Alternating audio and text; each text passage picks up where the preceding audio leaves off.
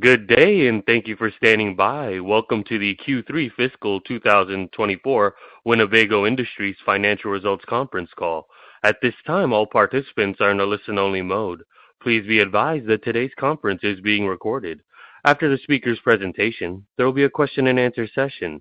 To ask a question, please press star 11 on your telephone and wait for your name to be announced. To withdraw your question, please press star 11 again. I would now like to hand the conference over to your speaker today, Ray Posadas, Vice President, Investor Relations and Market Intelligence. Thank you, Josh. Good morning, everyone, and thank you for joining us to discuss our fiscal 2024 third quarter earnings results. This call is being broadcast live on our website at investor.wgo.net, and the replay of the call will be available on our website later today. The news release with our third quarter results was issued and posted to our website earlier this morning. Please note that the earnings slide deck that follows along with our prepared remarks is also available on the Investor Relations section of our website under Quarterly Results. Turning to slide 2, let me remind you that certain statements made during today's conference call regarding Winnebago Industries and its operations may be considered forward-looking statements under securities laws. The company cautions you that forward-looking statements involve a number of risks and are inherently uncertain, and a number of factors, many of which are beyond the company's control, could cause actual results to differ materially from these statements. These factors are identified in our SEC filings, which we encourage you to read. In addition, on today's call, management will refer to GAAP and non-GAAP financial measures, and the reconciliation of the non-GAAP measures to the comparable GAAP measures are available in our earnings press release. Please turn to slide 3. Joining me on today's call are Michael Happe, the President and Chief Executive Officer of Winnebago Industries, and Bryan Hughes, Senior Vice President and Chief Financial Officer. Mike will begin with an overview of our Q3 performance, and then Bryan will discuss our financial results at a strategic level. Mike will conclude our prepared remarks with the business outlook, and management will be happy to take your questions. With that, please turn to slide 4 as I hand the call over to Mike. Thanks, Ray. Good morning, everyone, and thanks for joining us to discuss our third quarter fiscal 24 financial results. In the 8 weeks since our Q2 earnings call, RV industry retail demand has remained both inconsistent and sluggish, with limited evidence that economic conditions are improving for outdoor recreation consumers as we move into the fourth quarter of our fiscal year. While this environment necessitates near-term caution and discipline, the secular future growth of outdoor recreation engagement by consumers is undoubtedly a key driver for the health of our business long term. With that in mind, I will emphasize 3 points to our investors early to frame this morning's discussion. First, over the long term, challenging markets make strong companies even stronger. Our focus on maintaining durable margins and resilient profitability relative to competitors through production discipline and intentional sales support is unwavering. Our collaborative operating model across our brands and functional centers of excellence ensures the choices we make in the short term are in our best long-term interests. Maintaining valued product differentiation, premium brand essence, total aftermarket support to our dealers and end customers, and relevant share all matter greatly, but must be balanced with a commitment to sustainable profitability. Second, while we expect industry softness to continue in fiscal Q4 on a year-over-year basis in our motorhome RV and marine segments, the gradual improvement we are seeing in field inventory composition in these markets is an encouraging sign for calendar 2025 and beyond. Third, our healthy balance sheet and strong cash flows enable us to execute on our select growth priorities while maintaining a balanced capital allocation strategy that continues to return cash to our shareholders through dividends and share repurchases. Our cultural, strategic, and financial strengths have us poised to successfully pursue the mid-cycle targets communicated in a prior earnings call in the years ahead. Turning now to our results. In the third quarter, we continue to experience the effects of macroeconomic softness caused by elevated interest rates and pockets of persistent inflation. Our highly variable cost business model remains a strategic advantage in this market environment as we continue to focus on ensuring that capacity, output, and costs are aligned with retail and wholesale order patterns and inventory levels. Third quarter consolidated net revenue was $786 million, down 12.7% from the same period in 2023, but up 11.7% sequentially from Q2, supported by our towable RV and marine segments. Adjusted earnings per share for the quarter were $1.13, with adjusted EBITDA of $58 million. While not a financial contributor to our third quarter performance, we did officially announce the introduction of Grand Design's new Lineage Class C product, marking that brand's inaugural entrance into the motorized RV segment. Meanwhile, in our marine business, we are exceptionally pleased with the powerful performance of our Barletta brand, which increased its trailing 12-month share of U.S. aluminum pontoons to 8.6% for the period ending in April. More importantly, trailing 3- and 6-month performance has Barletta running in the low double-digit percentage share zone, signaling increased momentum for that brand at retail. Turning to recent RV industry trends on slide 5, as anticipated, dealers remain cautious with respect to orders in the third quarter, resulting in a higher level of promotional activity on some products compared to the same period last year. The recent RV Industry Association data supports our view that towable RV inventories have been largely right-sized from a quantity standpoint as we head into the summer selling season. We also believe that more time and work is needed, though, to further reduce prior model year inventory across the industry. April wholesale shipments in towable RVs were up 14.2% year-over-year and 15.4% year-to-date from the first 4 months of calendar 23.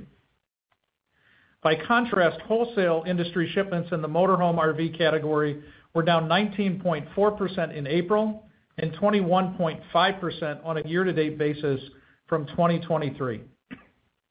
The motorhome portion of the RV industry still has a little work to do in terms of bringing down total industry inventory levels. 2024 RV shipments through April total more than 120,000 units, 9.4% ahead of last year's pace. But while the growth in shipments is encouraging, the industry's retail recovery is not occurring as rapidly as industry stakeholders anticipated.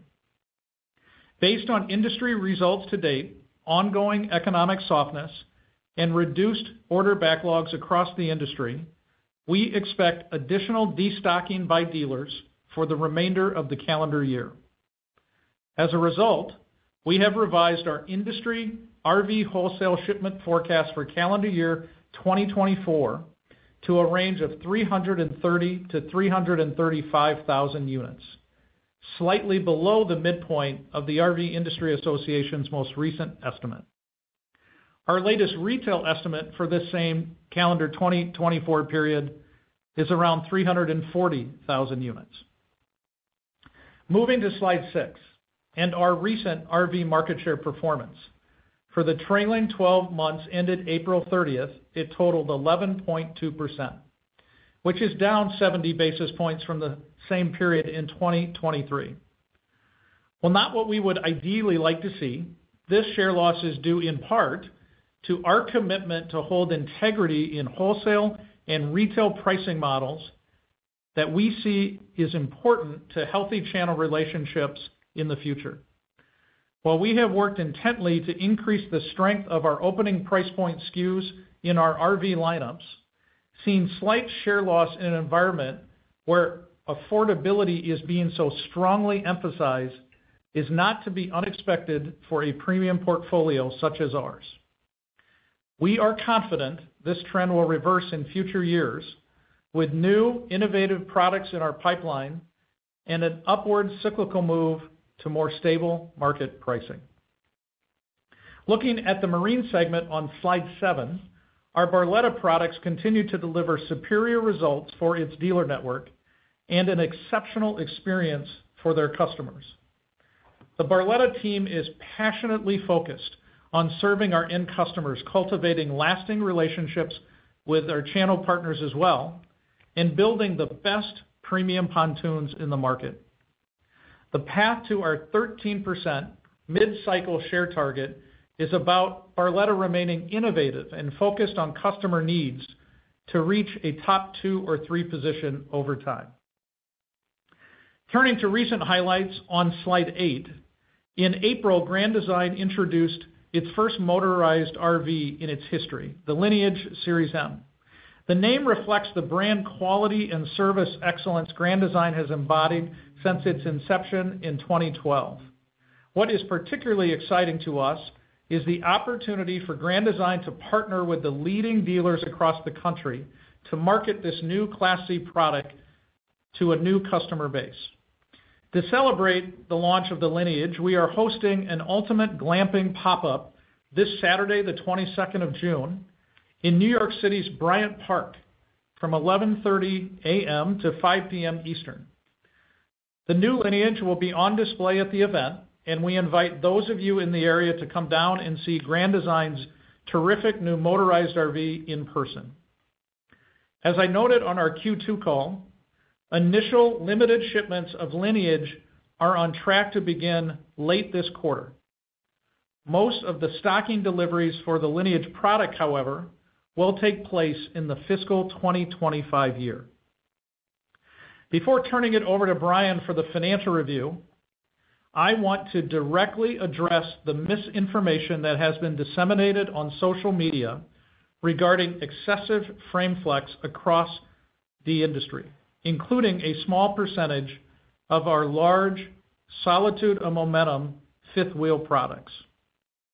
In each reported case, the Grand Design team and/or its network of dealers have performed a thorough product review and are collaborating directly with impacted customers to resolve any concerns.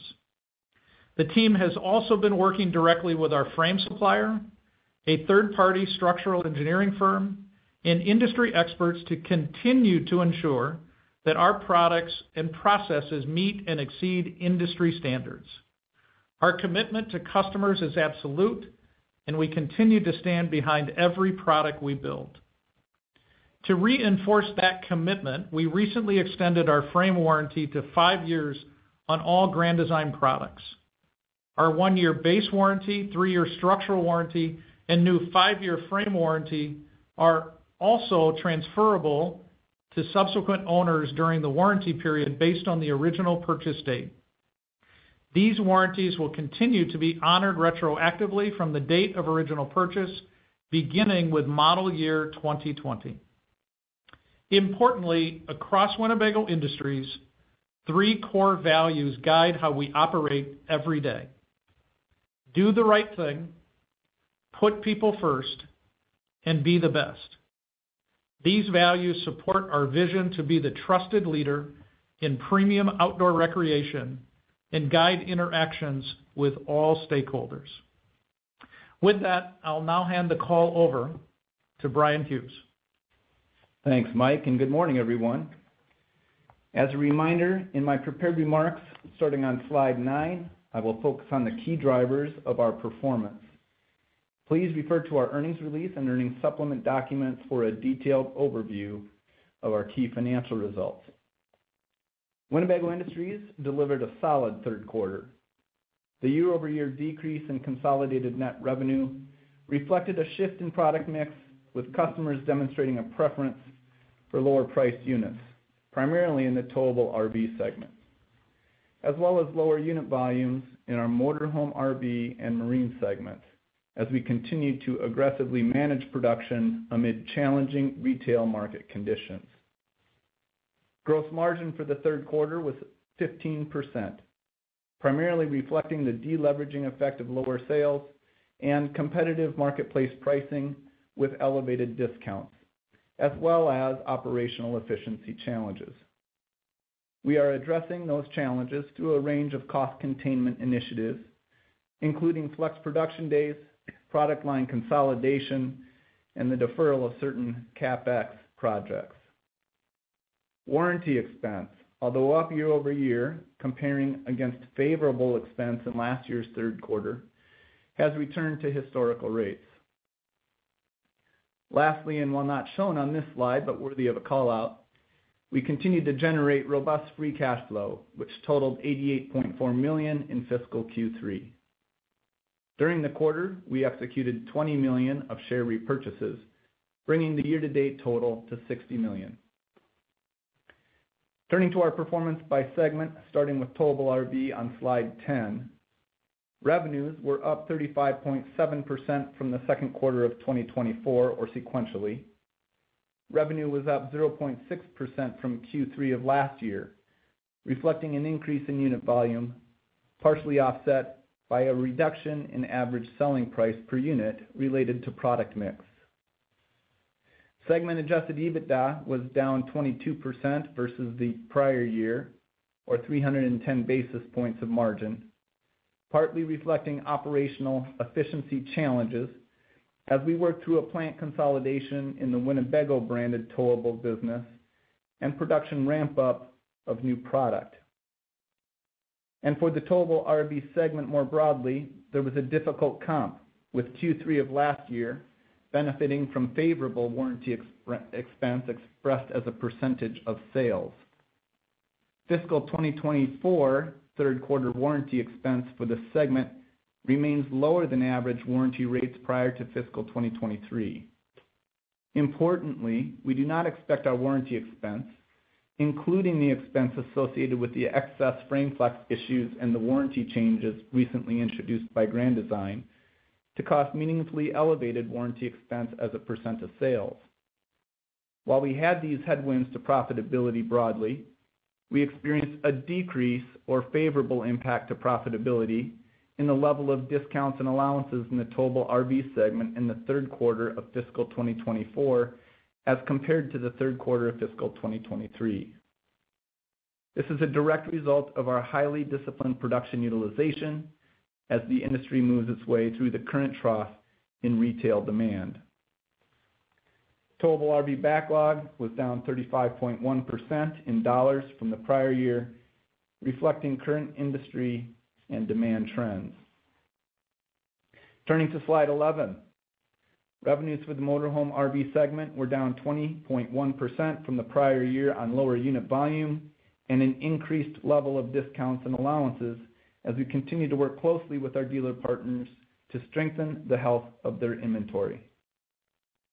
This was partially offset by price increases related to higher motorized chassis costs.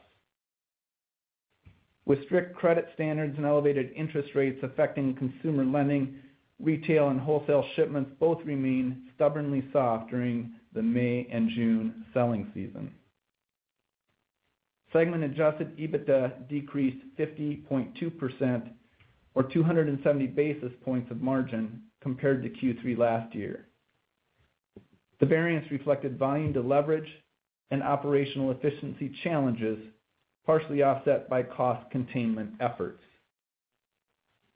Sequentially, motorhome margins were down 320 basis points due to deleverage and higher discounts and allowances as the anticipated strengthening of the retail market in April and May failed to materialize. Backlog in the motorized RV segment was down 55.7% in dollars from the prior year. We expect to maintain heavy discipline and capacity utilization in our upcoming fourth quarter, considering dealer inventory levels and the tepid retail demand for this segment. Moving to our marine segment on slide 12. Given current economic conditions, revenues in the third quarter were down 31.8% from the prior year, in line with expectations driven by soft retail demand and a cautious dealer network. Inventory levels continue to be elevated relative to dealer preferences, considering higher interest rates and the cost of carrying inventory. These factors caused our shipments to be down in the quarter compared to the prior year. In addition, net revenue was impacted by a shift in product mix toward lower-priced product offering. For example, the introduction of Barletta's Aria offering in the past year. Marine segment adjusted EBITDA margin decreased 370 basis points versus the prior year. This was primarily due to volume deleverage, partially offset by cost containment efforts. Backlog for the marine segment was down from the prior year period. Moving now to the balance sheet on slide 13. As of the end of the quarter, Winnebago Industries had a net debt to EBITDA ratio of approximately 1.7 times, which is slightly above our targeted range of 0.9 to 1.5 times. This month, we will pay a quarterly cash dividend of 31 cents per share to common shareholders of record as of June 12th, marking the 40th consecutive quarter Winnebago Industries has paid a dividend. This record speaks to the board's sustained confidence in our strategy, performance, and growth prospects. During the quarter, we repurchased approximately 318,000 shares of stock at a total cost of $20 million. At quarter end, we had $240 million remaining in our repurchase program. We have repurchased $60 million of stock in our fiscal year to date and have paid $28 million of dividends. Before turning the call back to Mike, let me provide some color on our near-term expectations. Based on the current business environment, we anticipate the retail market will remain sluggish through the end of our fiscal fourth quarter, reflecting the dealer caution and tepid consumer sentiment that have marked the early part of the selling season. Our commitment remains steadfast. We will use our capacity wisely, maintain our premium positioning, introduce exciting new products tailored to our customer base's preferred price points, and prioritize long-term profitability across our brands. This commitment will guide us as we navigate the current industry downturn and its short-term effect on market share. Now, let me turn the call back to Mike to provide some closing comments. Mike, back to you. Thanks, Brian. Turning to slide 14, as we think about the future of our business, we continue to believe that over the long term, fortune will favor the companies with the best brands, who drive for mutual success with their dealer partners, and a seamless, joyful end-to-end experience with their customers. We have been making steady investments in engineering, data, digital asset development, and IT capabilities to ensure we have the right product offerings and tools to appeal to various segments of the future market and stay close to our customers. When I say the best brands, I'm not talking only about a multitude of floor plans and comfortable sofas within those brands. It's also about making sure that our owners get outstanding service and support, have great technology at their fingertips, and become customers for life. Some of that is certainly dependent on having great dealer relationships, and that is an area where Winnebago Industries continues to lean in. As demand trends settle back into a more normalized pattern, dealers are beginning to shed the smaller brands and focus instead on much deeper relationships with trustworthy OEMs. We are seeing more dealers seeking preferred and even exclusive relationships with Winnebago Industries' family of brands because they know they can count on us through the peaks and valleys of outdoor recreation cycles. The dealer partnerships we have built over time provide our end customers with real advantage over the life of their ownership.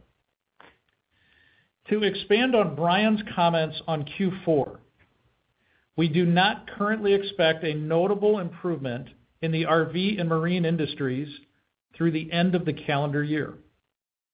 Consumer sentiment, impacted by delays to the lowering of interest rates and other difficult macroeconomic factors, will continue to weigh on dealer willingness to order and carry inventory.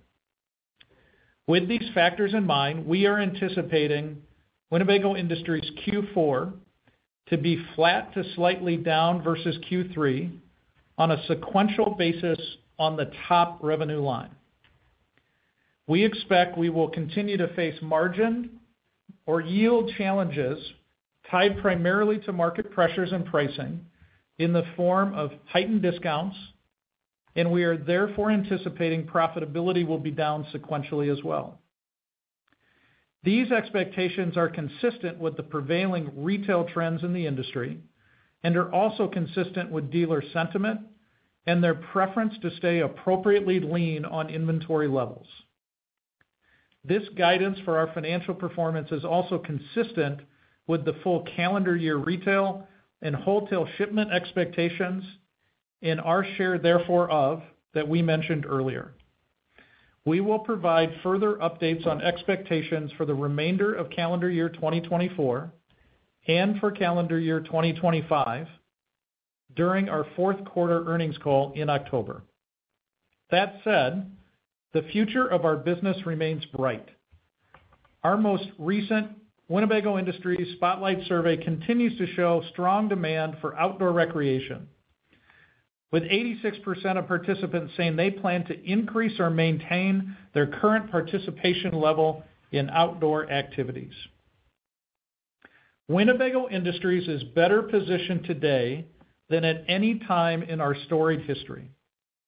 If you compare our position today to where we were in 2014, when RV industry retail performance was similar to what we are experiencing in 2024, we are in a much better position in terms of market share, breadth of portfolio, and financial performance.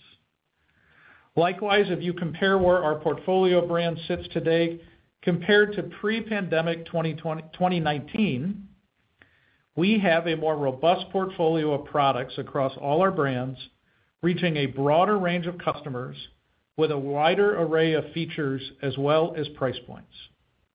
All of this is translated to much stronger financial performance and a more robust balance sheet.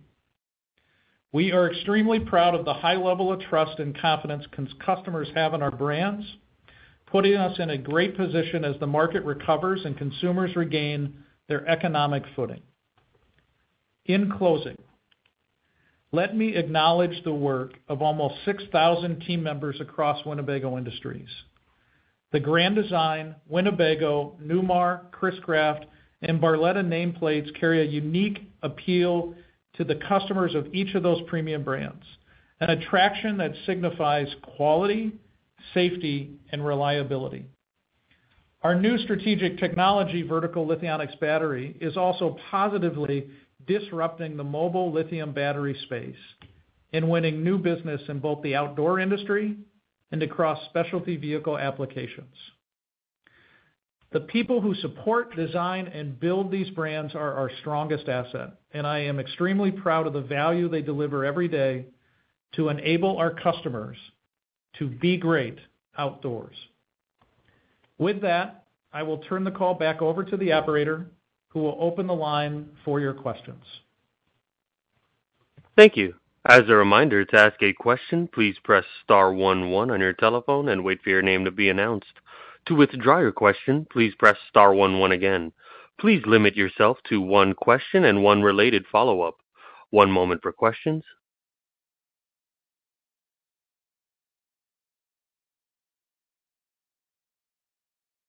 Our first question comes from Tristan Thomas-Martin with BMO Capital Markets. You may proceed. Hey, good morning. Mike, the profitability headwinds in the fourth quarter, is that tied to clearing kind of the remaining carryover inventory or just incentivizing dealers to order? And then while you're at it, where do you think carryover inventory is for you guys and then for the industry? Yeah, good morning, Tristan.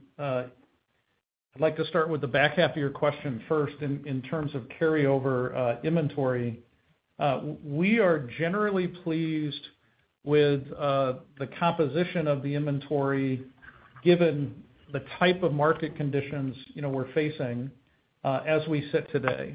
The total inventory levels for us in the towable space seem very appropriate for where we're at. We'd prefer for aging inventory in our towable field inventory base to be a little bit better, but we continue to work on that quite specifically. Our motorized RV inventory may be slightly higher in the field than our dealers might like, but not by very much.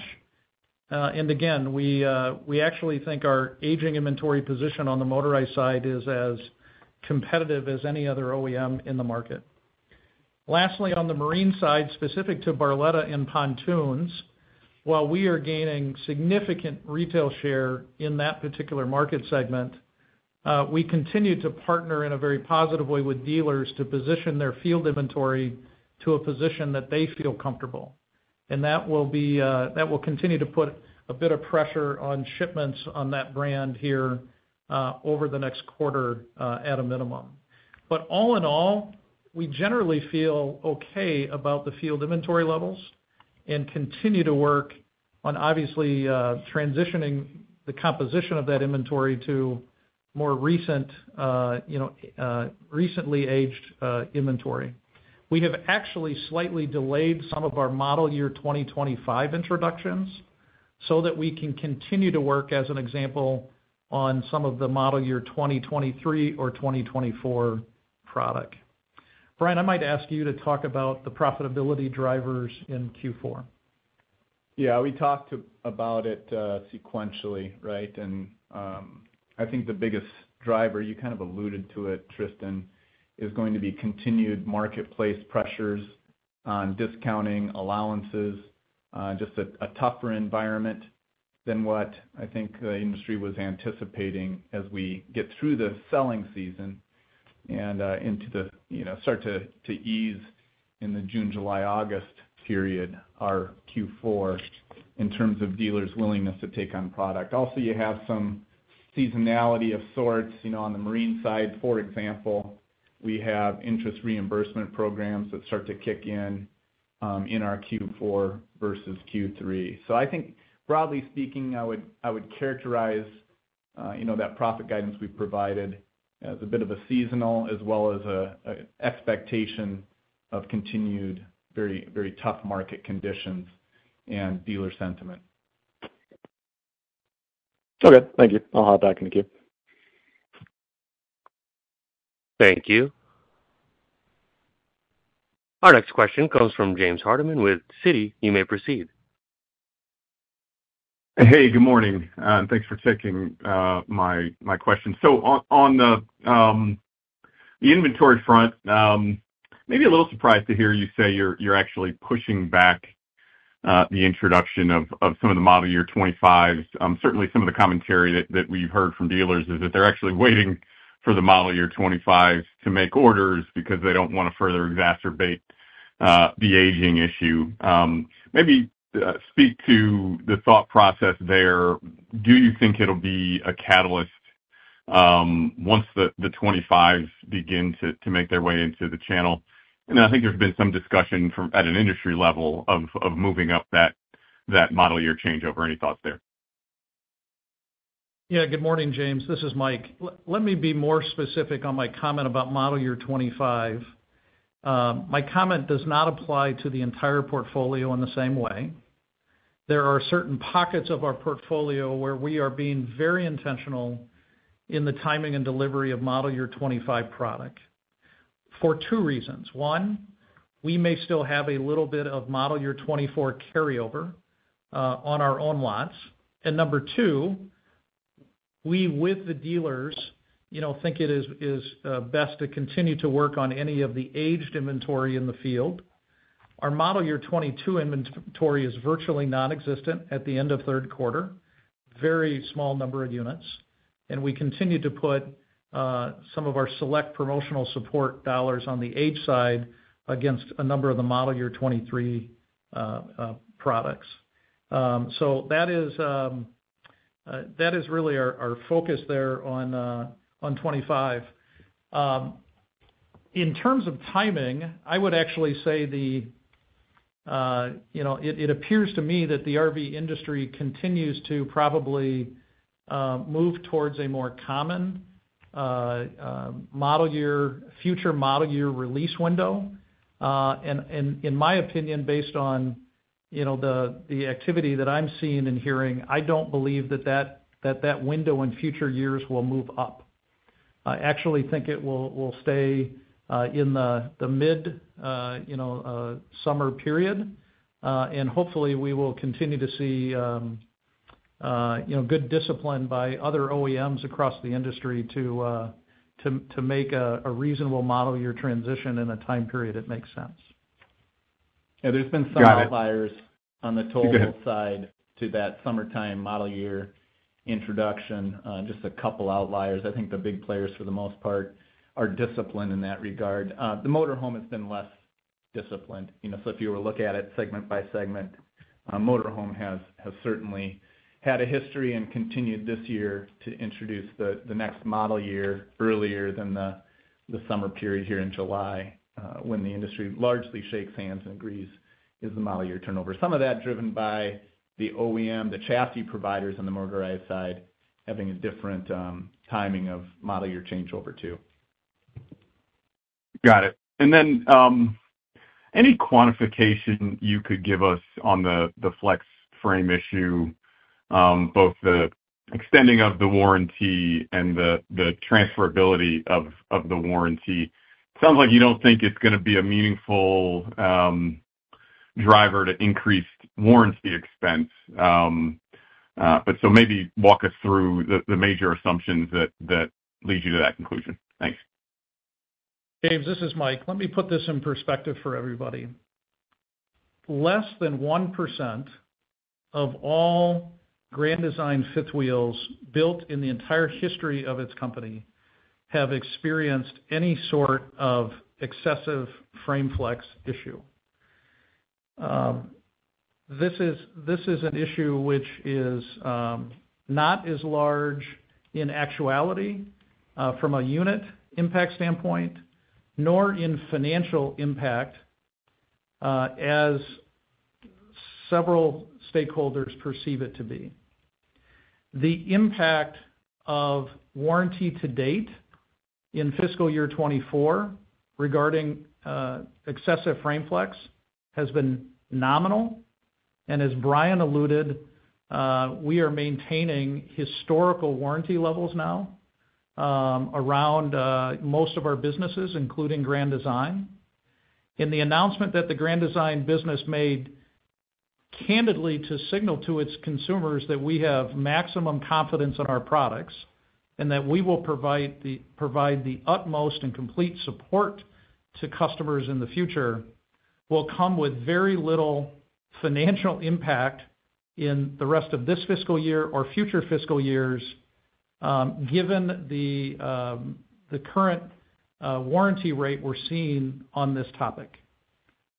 So that's why I use the word misinformation in my prepared comments. This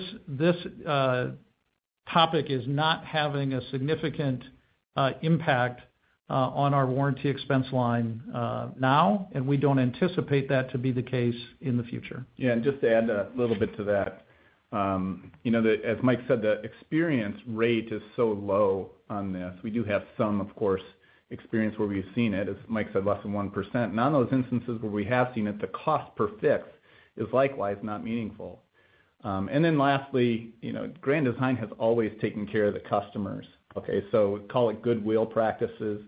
I think most on the call know what that means from an industry perspective. Even in other words, outside of warranty, Grand Design has historically taken care of customers on these types of issues as well. So it's already effectively in the run rate, we feel, this additional warranty that was just extended. So for all those reasons, hopefully that gives you some perspective on why we think this is not any kind of financial event, call it, as we try to put this our customers at ease through this extended warranty. It does. That's good perspective. Thanks, guys. Thank you. And as a reminder, please limit yourself to one question and one related follow-up. Our next question comes from Bret Jordan with Jefferies. He may proceed. Hey, good morning, guys. Morning. Could you talk a bit more about the relative health, I guess, of the dealer channel, marine versus RV? Obviously, the marine downturn started after the RV downturn, but might be a little deeper at the moment. Could you talk about, are we going to see attrition or meaningful incremental attrition in either one of those channels, given just inventory carrying costs and slow retail sales? Brett, good morning. This is Mike. As we've stated before, we can discuss specifically the marine market segments that we're in, and so I'll focus my comments here on pontoons, because that is where that's obviously where the majority of our marine volume lies. I am extremely pleased with our Barletta branded business and the way they've been managing both their support of increasing retail market share in a difficult environment, but also their prudence and discipline around field inventory. And this is a business, as an example, where at the end of our third quarter, we didn't have a single model year 2025 product in the channel yet, and I'm not even sure that's the case today. I don't think it is.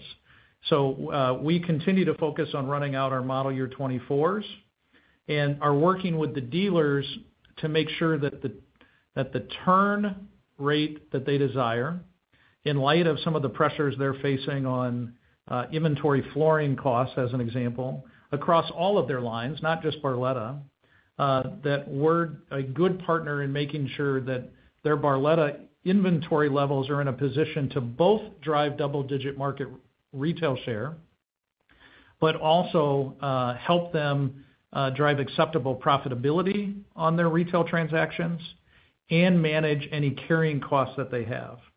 And so we've actually brought down Barletta total inventory as of the end of the third quarter by probably somewhere in the range of 800 to 900 units, and we anticipate also driving that field inventory position a little bit lower here, particularly over the fourth quarter.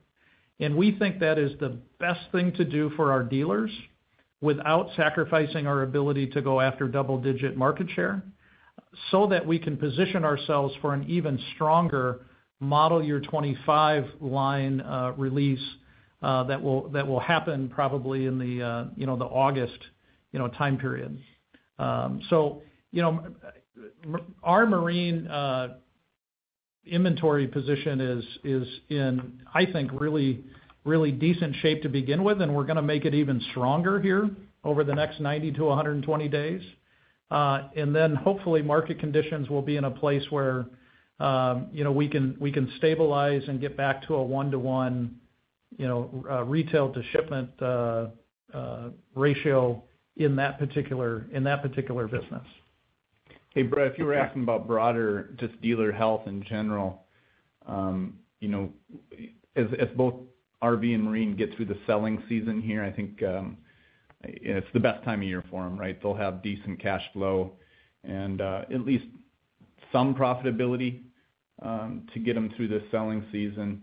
I think there is some exposure, call it, remaining in marine, heightened above RV, but what I am certainly hearing and want to acknowledge is that the marine OEMs, broadly speaking, of which, again, we're a very small piece, are doing a very good job at pulling back on production and making sure that the dealers only have what they need, really, to get through this selling season and trying to help them with carrying costs. So if that was your broader question, just wanted to throw that in too. Great. Thank you. Appreciate it. Thank you. Our next question comes from Michael Swartz with Truist Securities. You may proceed. Hey guys, good morning. Maybe just drilling down a little bit into profitability and more specifically the motorized business. I think EBITDA margins were in the 4 or 5 range this quarter, and over the past year or so, as production's come down, they'd really been kind of sticking in that 7% range. So maybe help us understand, I guess, one, what changed during the third quarter to drive it down about 300 basis points, and then I guess two, how should we think about that going forward? Yeah, certainly, Mike, good morning. Certainly, deleverage continues to weigh heaviest. We talked about how the market wasn't seeing any improvement as we thought it might on retail in April and May. That affected us. It also caused, I'd say, the Winnebago brand to get a little bit ahead of the market in terms of its production and then be faced with higher discount pressures as a result of that. There was some certain specific brands that we needed to be really aggressive on considering the market conditions. And so that was a big impact. Productivity, as the market slowed down and as our product mix becomes one of those things that you have to juggle from a production perspective, that drove our productivity below where we were expecting and wanting to see as well. So that in the form of both direct labor, productivity, and direct labor in getting the units out the door. So those were the biggest things that we fought here in our Q3. Okay, and on the I guess on the new Grand Design Lineage, I know this product hasn't officially launched yet, but any color or context you can give us around just the response from the dealer base and any way to think about, maybe the initial distribution opportunity there, maybe the number of doors, and then, what maybe the initial stocking levels will look like on that business? Good morning, Mike. This is Mike. As I mentioned in our comments, we will actually be unveiling more specifics about the product this Saturday in New York City. We will not, share at this time the number of dealers that we have mutually committed to on the product line, but I can say that the quality of that dealer stocking list is every bit as impressive as what we have on our Grand Design towables list. In fact, it includes several of the same loyal and fantastic Grand Design dealers that carry towables, but it also includes a few new dealers to the Grand Design brand for specifically the motorized launch. As I said earlier, we will have a very light amount of shipments late in fourth quarter, probably in the month of August, on this product, and then the majority of the stocking orders and deliveries will begin in fiscal 25. And so as we firm up those orders here, we begin to reflect those to you all as well in the backlog. I don't believe our current motorized backlog includes any Grand Design orders at this time, but those conversations, obviously, on a stocking order commitment are very much happening. And so you will begin to see the impact of that probably when we announce our fourth quarter earnings in October. The other thing that I will mention, and we're not providing specifics on this yet, is the Class C Lineage is the first of several Grand Design motorized products that are on the drawing board. And over the next, probably 6 months, you will hear more from Winnebago Industries and Grand Design about our intentions on a couple other products that we could be bringing to the market here in the next, I would say probably 9 to 15 months as well. So this is the beginning, and more details to come as we're comfortable. Okay, great. Thanks. Thank you. Our next question comes from Noah Zatzkin with KeyBanc Capital Markets. You may proceed. Hi, thanks for taking my question. I guess just kind of related to the affordability concerns in the industry, just wondering if you could kind of provide any color on how you're thinking about ASPs across segments. And then somewhat relatedly, I think we had kind of picked up from some other industry participants that they're expecting motorized chassis price increases from the auto OEMs.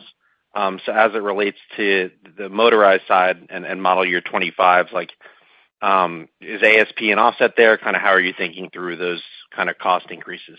Thanks. This is Brian. I'll start with the second part of your question. I did see your note on chassis costs. I think, frankly, the industry has seen most of those increases. It's in the rearview mirror. There's still some inflationary pressures remaining on motorized chassis that we're anticipating, but nothing of the magnitude that you cited. We certainly, I don't want to minimize the size of increases we've seen in motorized chassis over the last 3 years because they have been high.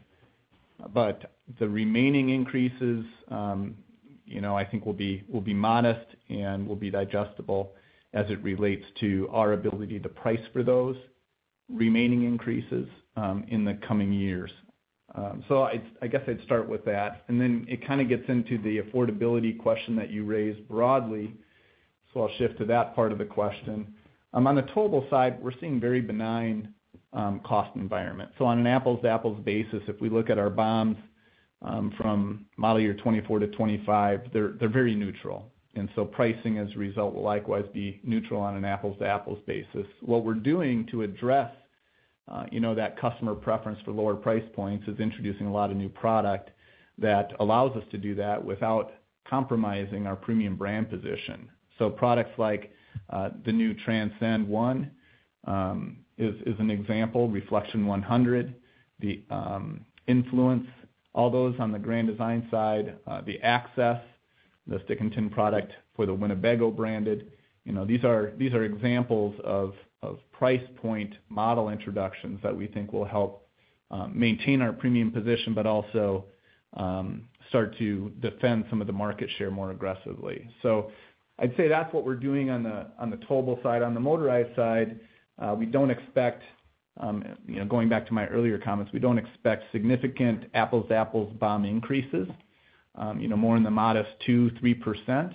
And so we will address those accordingly with pricing where we think it's appropriate, as well as some new product introductions that the teams are working on. Certainly the Grand Design entry will help us on the motorized side in terms of positioning a product that we think will be really well received by the dealers and the end customers at price points that they find to be very competitive.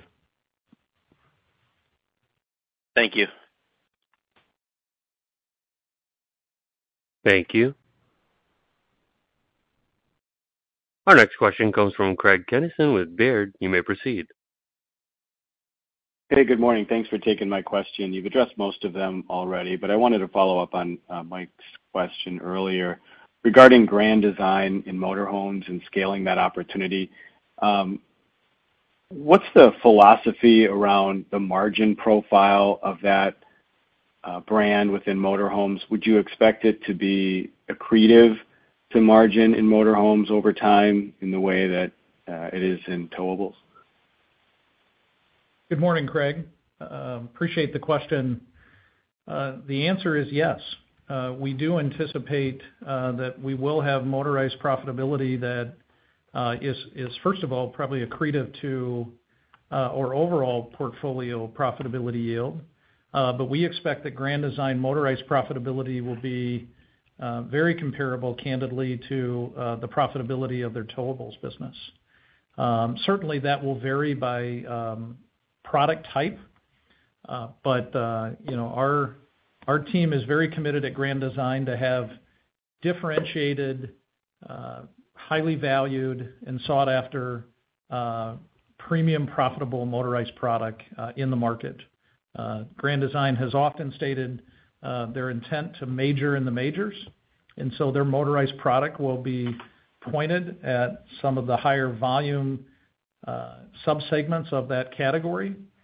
And we anticipate, based on what we've seen so far with the lineage work, but also some of the projections on future products, that the profitability on that line should be quite acceptable.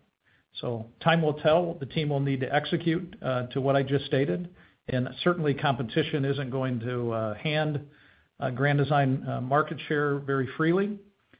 So we anticipate an intense battle, but we have a very strong and focused team on that product line. In the initial months, of course, Craig, initial quarters will require some scale up. So it's not expected immediately to be accretive, but it certainly will very soon. That's great. And then maybe to follow up, you made some comments about Q4 revenue and margin profile, profitability profile. I'm wondering if you could just help us think through like segment EBITDA assumptions in that. And in particular, I'm guessing, motorhomes could stick around that 4.5% range. Is that what you're suggesting? Yeah, I think, Craig, we're going to refrain from getting into the segment level conversations that we've been providing the last couple of quarters. We'll come back in the fall as part of our 2024 wrap up and looking forward into 2025 and provide some, we think, better guidance, forward-looking guidance, whether that be industry and more specifically Winnebago related. But we're gonna refrain from getting into a segment level forward discussion at this time. Sounds good. Thanks.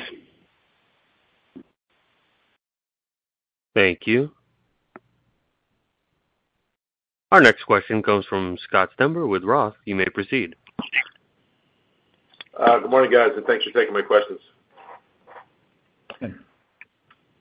Mike, you made a comment about how dealers, it sounds like they're starting to go back to some of their prior pre-COVID ordering patterns, which would help your share. But then you also mentioned that at least, I guess, on the towables Grand Design, that you expect some near-term pressure on market share. Can you maybe just talk about those two opposing comments, or does some of it have to do with I know there's a couple of new players in the market, that may be giving a couple of headwinds. Just trying to parse that out.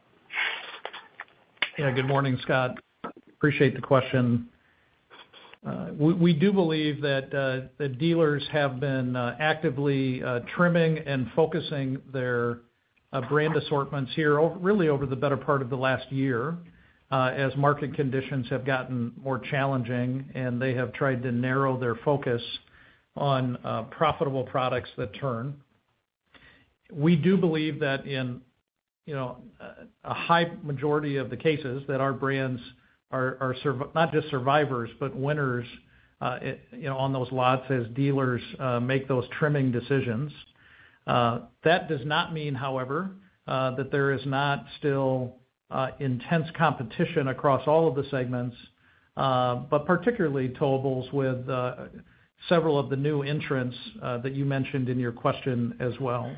Grand Design is very familiar with the competition from new entrants, particularly on the fifth wheel side, with a couple of the newer companies in Elkhart County, and they continue to do what they think is necessary at Grand Design to combat those new competitive challenges. But some of the share results specific to that brand probably do reflect some of the success of the new startup brands.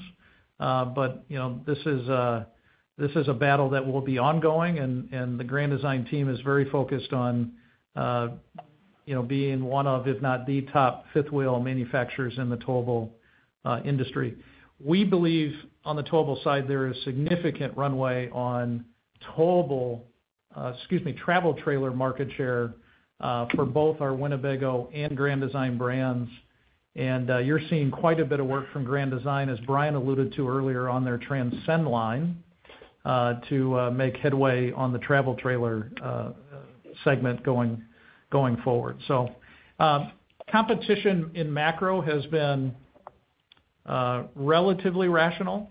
We have seen, though, recently some spots from some of our bigger OEM competitors with some quite aggressive incentives for especially volume buys into the industry, and this is where we just have to weigh the benefits of a short-term response versus long-term pricing integrity for our brands. So competition, Scott, remains intense. Got it. And then just the last question. You made a comment that there's really no 22s left and 23s and 24s out in the field on the RV side. I don't know if you gave the information of how much of it is 23s versus 24s in a percentage standpoint? Scott, I can share a little bit more detail with you here this morning. On the RV business, model year 23s at the end of our third quarter, so the end of May, probably were in the low teens percentage in the field. That is probably a little bit better than actually where we were a year ago on RV 2 year ago model inventory at that same time. It is historically on the higher side when you look at pre-COVID.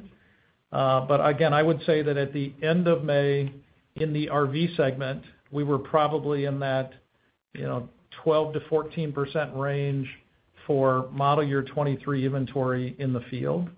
And certainly that's now one of our focuses as we work with dealers to reduce that as the model year 25 product comes in. Again, we don't think it's in a position which is existentially dangerous, for OEMs or dealers, but it is historically too high, and we need to continue to focus on it, and our teams will do so to that end. So it's trending in the right direction. By the way, our June retail to date is trending better than our May retail performance, across the RV brands. And so we are hopeful that retail trend in June is helping to bring that inventory down from prior model years as well. Gotcha. That's all I have. Thank you. Thank you.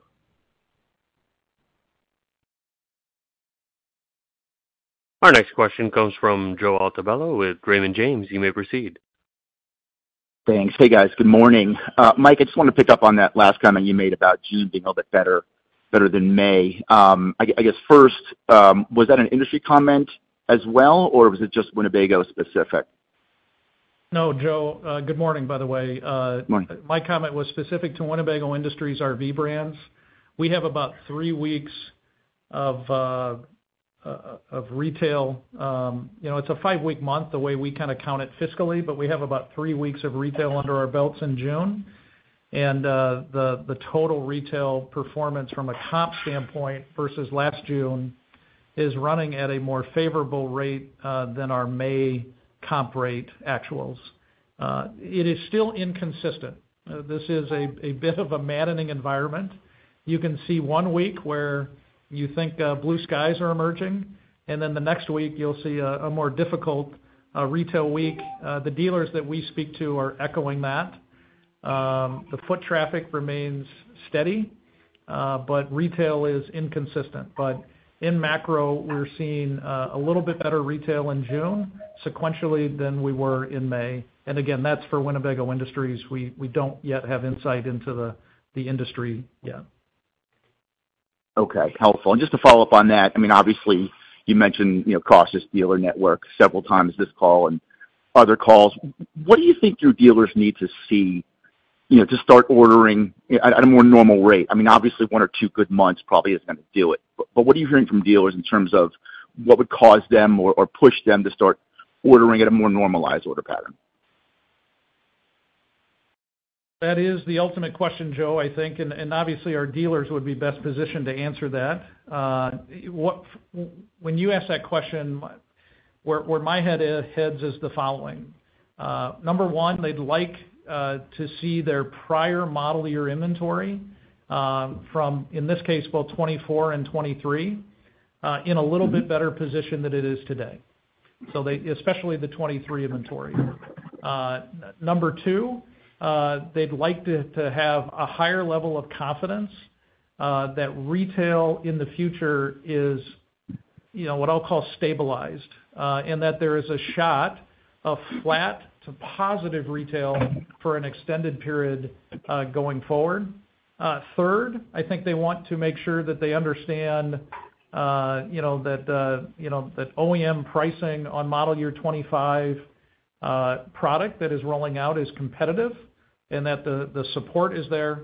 And then lastly, probably number 4, is some sort of signal of relief on some of those macroeconomic pressures that end up being real cost to them, i.e., the cost of carrying inventory, or the retail cost of financing, for a consumer that at times they buy down either directly or through negotiations on the trade-ins.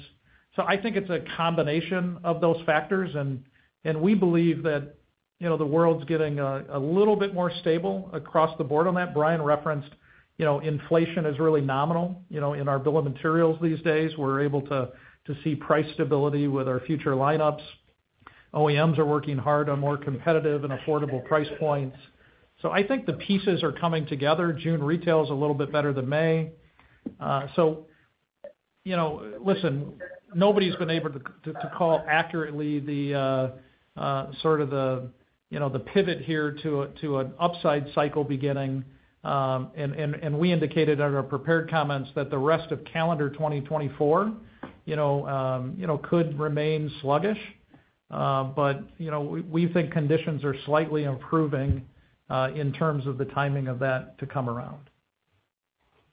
Got it. Very helpful. Thank you. Thank you. Our next question comes from David Whiston with Morningstar. You may proceed. Thanks. Good morning. In the press release, you called out inefficiencies on towables and motorhomes. I'm just curious, is the motorhome inefficiency, is that chassis related, or is it more the other variables you were talking about earlier, like direct labor? It's more direct labor, David. And then on the towable side, as I mentioned, we had some plant consolidation in the Winnebago line. We had some new product launches that didn't go as we would have liked them to in terms of the productivity. So there's those things that I mentioned are really the drivers. Okay. And in marine, revenue was down 32% there, but you also talked about rising Barletta share. So I'm just curious, is there more headwind maybe on the Chris-Craft side where that customer is maybe on the sidelines a bit too much right now? No, I don't think that's the case, David. Chris-Craft is a niche segment. It's too small to really impact our story there on the marine segment. It's really the result of a broad sense of the dealer network having too much inventory. Pontoon, not just the Barletta brand, but all the other brands on dealers' lots are certainly impacting the willingness by dealers to take additional product, even when we've got terrific momentum on the Barletta side and conversations with dealers about expanding on their lots in terms of our presence versus some of the competitor presence, some expansion of the dealer network itself, expansion of the product line, as I mentioned with the Aria earlier. So it's more related to dealer appetite to carry inventory in the marine side right now, coming off some really high levels of inventory over the past 6 to 9 months in particular. David, I'll specifically mention on Chris-Craft that we've actually seen positive comp year-over-year retail each of the last 4 months on that brand. So that's really promising. Dealer inventory, to Brian's point, is probably a little higher on that brand than we would like it to be currently. And if you look at slide 17 of the supplemental slides that we provide as well during this day, you'll see a new product from Chris-Craft called the Sportster 25, which is a premium sort of water sports enthusiast product, under the Chris-Craft brand, that we think with an MSRP starting at $150,000, which is quite attractive for a Chris-Craft brand, that could make some waves, no pun intended, in a positive way in the future for that business. So as Brian said, it's a brand cherry on top of the sundae for us. It's 150 years old, but we're also very serious about remaining competitive on that brand as well, and the team's working hard to that end. All right. Thank you. And just one last question on the direct labor issue we talked about earlier. Is that a quality-related issue or something else? Yeah, in certain instances, there's some quality things that we've been dealing with on the portfolio. I wouldn't say that it's outside of that, but it's not the main driver. The main driver is just the level of shipments, the deleverage that occurs, and the product mix shifts that need to be done in an environment like this. So I would characterize it more related to that. We have had some new product introductions that have caused some initial productivity challenges as well. But that's not terribly unusual relative to our past. You're not furloughing anybody, are you? David, we worked responsibly over the last several years to react to the market downturn. We employ around 6,000 employees today. We were at a peak of almost 7,700 employees back in, probably fiscal 21, fiscal 22. And so we've been very carefully and hopefully respectfully right-sizing, our workforce to, the size of the market and the size and the health of our business. And so, we make adjustments in the workforce both from a manufacturing and/or office standpoint very carefully, and we've been doing that diligently over the past couple of years, as we've managed this down market. So no new news on that front, but just a constant management of having the right quantity and certainly great quality of teammates here at our businesses. Okay, thank you. Appreciate it. Thank you. I would now like to turn the call back over to Ray Posadas for any closing remarks. Thank you for joining us this morning. We have a number of investor conferences and non-deal roadshows planned throughout the summer, and we look forward to meeting with you throughout the summer. This concludes our Q3 earnings call. Please enjoy the rest of your day. Thank you. This concludes the conference. Thank you for your participation. You may now disconnect.